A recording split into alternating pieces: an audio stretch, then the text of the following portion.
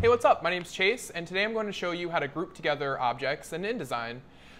It's really simple. I have a spread open already with a ton of different elements on it. I'm just going to start by clicking on the objects that I'd like to group together. And what that means basically is we're going to lock the objects together so that they move in unison wherever you'd like to move those across the page without maybe adjusting the spacing between the objects or the size, just any kind of variable that could change by you moving that object. We're going to make sure that it's locked together so that they move as one in unison. So let's see, I have this first object selected. I'm going to hold the Shift button and click on all the other objects I'd like to incorporate into the group.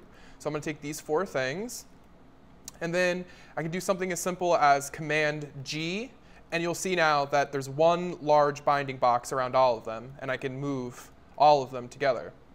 And then after that, to ungroup the images or objects, you're going to select the group, and then you're going to click on Object, Ungroup, or the shortcut, which is Command-Shift-G, and that ungroups it as well.